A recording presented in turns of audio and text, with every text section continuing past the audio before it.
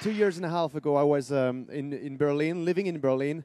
I just graduated from my business school, and I was doing my final internship, mostly working on web marketing on a medium-sized company. My brother, William, was also graduating from his business school in Reims, and our other brother, Antoine, just came back from New York. He spent the last 2 years there, and the last 4 years working at HSBC on the financial markets. And when he came back to France, he thought it was a good time for him to quit his job. Our other friend, very old friend, Xavier, also left his position as a consultant in management for a big consulting company in France. So 2 years and a half ago, we were in this position where we had to ask ourselves, how do we want to live and work? Actually, there was something a bit unsatisfying about the professional experiences we had so far. First, the fact that maybe human beings were treated as resources, as human resources, that were easily replaceable in a system. And I got this little story. Everybody has a story like this. But when Antoine was working on the financial markets one day, one of his colleagues came, grabbed a cup of coffee. Then he was asked to come to the HR office, and he never came back. And Antoine was looking at the coffee still smoking on the table, and he was thinking, these guys have been working for 10 years for the company, being very dedicated to the company. And from one day to another, he was just like shut down. And this reminds me of that something has been a bit broken in the social contract between companies and people.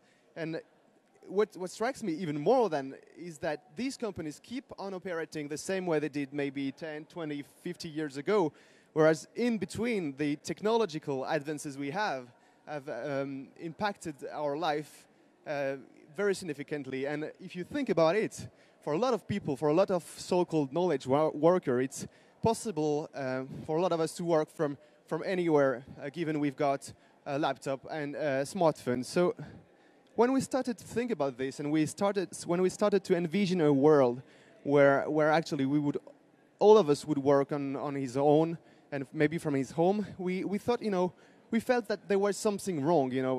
Technology is not meant, I think, to isolate us. And maybe a connected loneliness is no better than corporate slavery.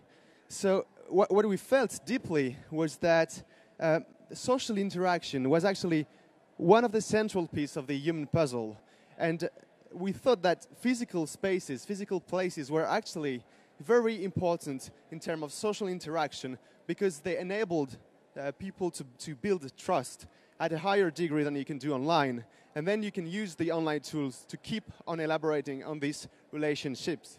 And that's how we started to work on our projects called Mutinerie. So basically, what's Mutinerie? Mutinerie is a co-working space, for those who know.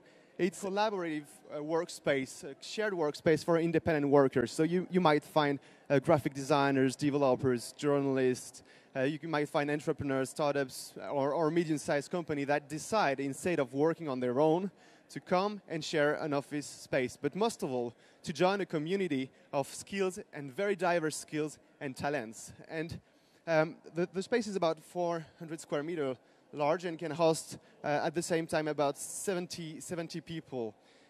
As this space really puts the emphasis on the collaboration and on the interaction and on the flow of ideas, what we decided to do is to host lots of events. We had really lots of events during this year.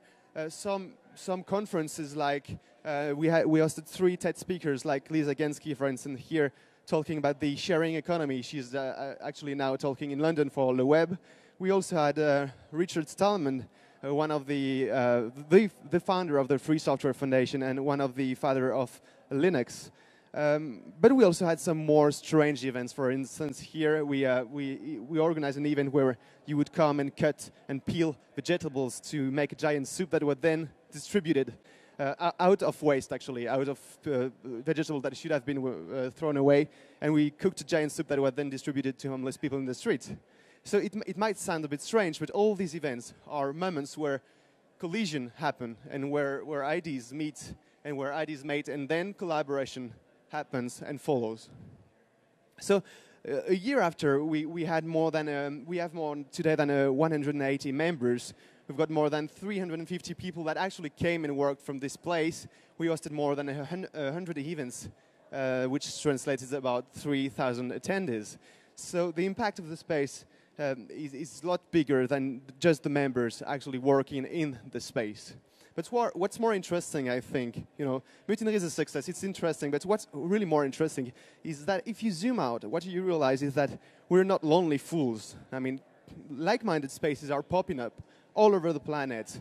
You've got some in Berlin, you've got some in Madrid, you've got some in San Francisco, or you've got some in Roma, you got some in Sao Paulo and in Rio. I just visited them actually before coming here.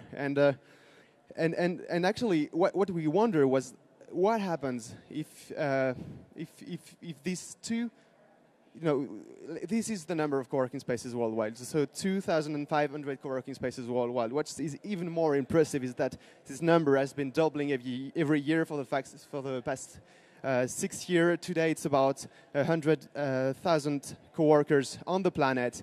Not to mention all the people that are impacted by co-working because they attended some events or because they were working with some co-workers. So it's a trend that is here to stay. And what we wonder was, what happens if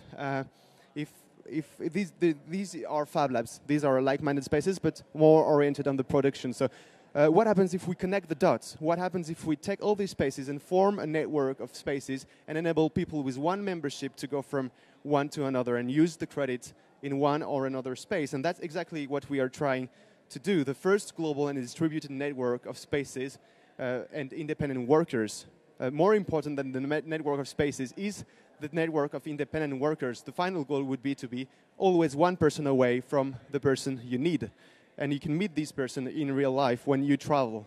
So the project is called CoPass, and we started to talk about the idea. We started to meet lots of different co-working spaces. And actually, all of the spaces I think we met just decided to join the network. And today, just on the idea, we've got more than 100 spaces worldwide that joined. And we are now building the product and expect to launch something by September. So I would like to end up with a little story, because it's a bit abstract when you talk about co-working. How does it translate into reality? And I wanted to end with this story. Why am I here today? Actually, I've got more than 5 reasons to be here in Brazil today. The first one is that I've been invited by the New Cities Foundation to talk to you. That's the first reason. And the reason why we booked the flight tickets. It happens that the New Cities Foundation, in case if you didn't know, are based in our co-working space in Paris, in Mutinerie. So that's how we met. We end around glasses of wine or beer. They asked me to come here. Thank you very much.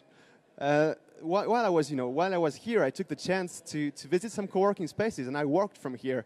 I came 3 weeks in advance. I stayed a bit in Sao Paulo, then in Rio. I've been to 4 different co-working spaces, and now I've got 4 more different co-working spaces on CoPass. So that's the other reason, right? The other reason is that when I was in Rio, it happens that my ex-flatmate actually lives there, and he was organizing a We Share Drink. A We Share Drink is actually a gathering of people talking about the sharing economy and exchanging ideas about the sharing economy. And Antonin Leonard, the founder of We Share, which now is a global movement of people on the sharing economy, was actually here, and the We Share team is actually based at Mutinerie. During the events, I met some guys from Make Sense, a global movement of social entrepreneurs, and the founder of Make Sense worked from Mutinerie.